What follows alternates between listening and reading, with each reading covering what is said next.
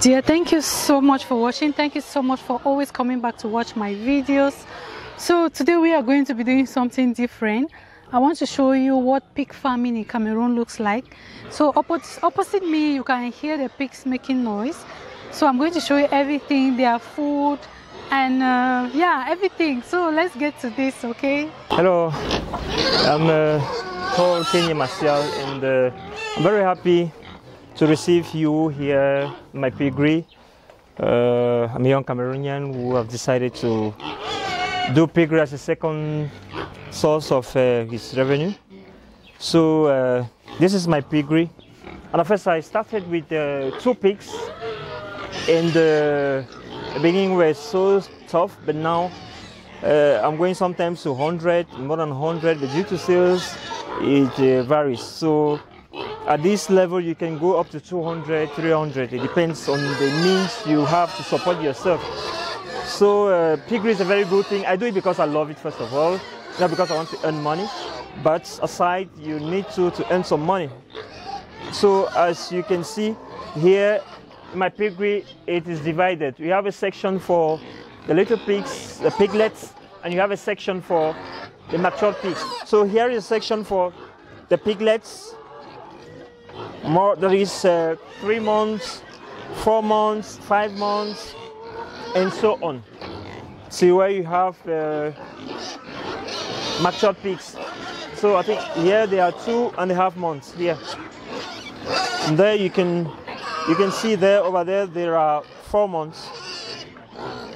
Here also there are 4 months. Here there are 5 months. You see, all of them are crying like that because they want to eat. It's already time for their feed to be given to them, or for them to feed. So here, and you see I've divided it. Here are only females, they're males, and they're females. So I always divide them. Here is part of the section of mature pigs. Here there are 7 months. Here, 7 months. You can come closer, they will not harm you. These are 7 months, these are 7 months. These 2 are 7 months. And we feed them twice a day. We clean the places before we feed them. Each morning and evening we give them water in the afternoon. 7 months too. Here too, this is a pig of 8 months, and she's pregnant. She's supposed to give birth maybe tomorrow or after tomorrow, or maybe this night even. She has to give birth. All along to here. This is a mature pig of 1 year. 1 year, 2 months. She has given birth twice. No, this is the second time she has given birth. She's pregnant, and she has to give birth to very soon. And as what concerns the species, there are very type of species. This one's particularly, this is a landrace species. There are Durocs, there are Nemas, there are Hampshires, and so on. But I do mostly with the local species because they are more resistant to illness than the species coming outside. So this is a section of pregnant pigs. All of them, they are pregnant. And very soon they'll be giving birth. All of them here, they are pregnant. You see? This one standing here, I love her so much. This is I can't say my best pig, but I love her so much. Her name is Madani.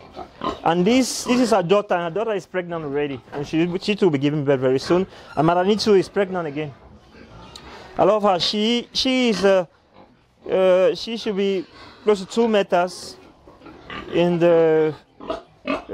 like 180 kilos. She can eat, when they give her feed, she can eat what 4 or 5 pigs can eat. And she will not be full. She eats a lot. She's huge. Yeah, she's very huge. I love her so much. When she stands, you think that she can eat you. So this is another one. These are Durocs, but hybrid. These are giraffes. And these are male too. Like I told you, I separate males remain with males and females remain with females. So that when the crossing period comes, I don't have difficulties. So that because when you put a pig who is so closer to the female, a male is so closer to the female, when times reach to cross, you will not even have time to do that. But when they are separated, when the pig is on heat, you will not waste time to cross. These are other ones. These ones are 7 months old. And one thing too is that the pigs too, it depends on the type of feed you give to the pig. You can have a pig, you can see somebody who has a pig of 7 months and you have another person who has a pig of 7 months, but the difference in the weight is too high. That is, you can see the other one weighing like in 7 months weighing up to 100 kilo, but you see the other one of 7 months weighing like 50 or 60 kilos. It depends on the type of feed you give, but that costs a lot of money, because normally if I had the means, I would have also modernized my piggery, like having a water system where you don't have to give them water. You put pipettes and they come and drink and so on. To wash, you wash with tap with water and flush with water. But that needs a lot of money. Since I'm not in partnership with people, I do what I can do to my level, and then I'm satisfied with that too. Mm-hmm. So this is another section of piggeries, of piglets. And you see all of them, they are different species. All of them. I have 3 types of species here. So they are different. That is this. These are females. Those are males, and those are males too. And when they reach a certain age, like when they are 2 months, I castrate them. I castrate them to increase, to make them, that is, to reduce their stubbornness and to make them grow fast too. Yeah. Because a pig who is not castrated is more stubborn than a pig who is castrated. So at first I did it right in town, that since as people were complaining, I had to come shift and come outskirts.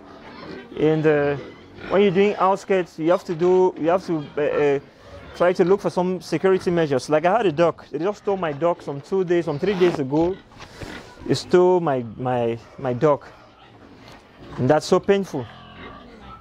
Yeah, so when I do this, I also have some traditional Chinese fowls.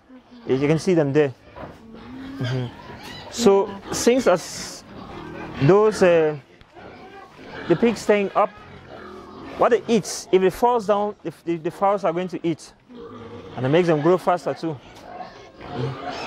So nothing is lost. And the pig excrement, I dry them for plantation.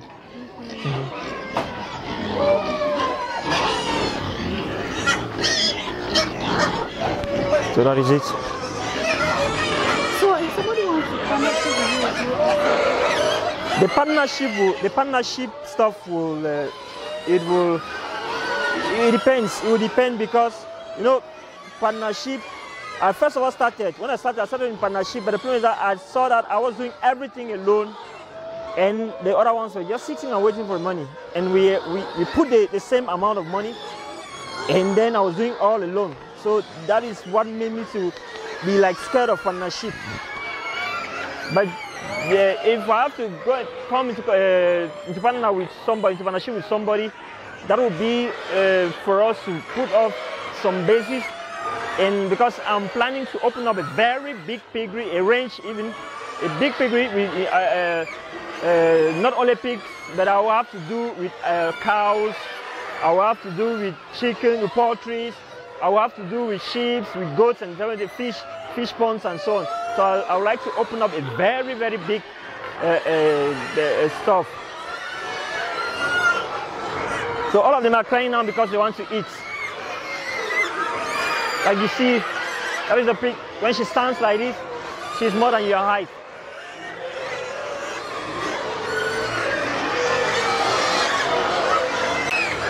so what do you have to say?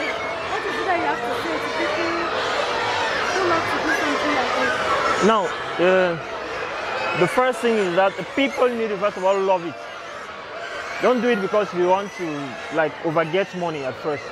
You do it first because you love the animals, because there's some kind of spiritual belief that when you love them, first of all, they grow faster, they produce more before you start thinking of money. So if you want to do it, if you love it, after loving it, you have to put much energy and effort in it. You have to be more concentrated, and you have to be ready to spend. And that would depend on the number of pigs you need to do. Like if you have your project of having like 100 pigs in 2 years, you can start. You can start with let's say like 10 females and 3 males. In 1.5 years or 2 years, you can be going to 70 or 100. It depends on how you feed them, and it depends on the type of species you take to. That matters too. So it's not like rushing and just picking. And there's so many things you have to look around. Neighbors, will they not disturb? Am I far from neighbors? You have to do with a good veterinary doctor. But one thing too with veterinary doctors is that they go to different farms. And they are too like vectors. I'm sorry to say that, but they are vectors of disease. That's why I treat my pigs when I sick. And if there is a difficulty, I go to a veterinary center, I take the drugs, and I come and administer them myself. So I don't need to go to take somebody that has been working to. But I need to work, I say you need to work with them because they are specialists. But I don't like them entering my farm because sometimes they might leave from a farm who was contaminated and come into your farm. That is it.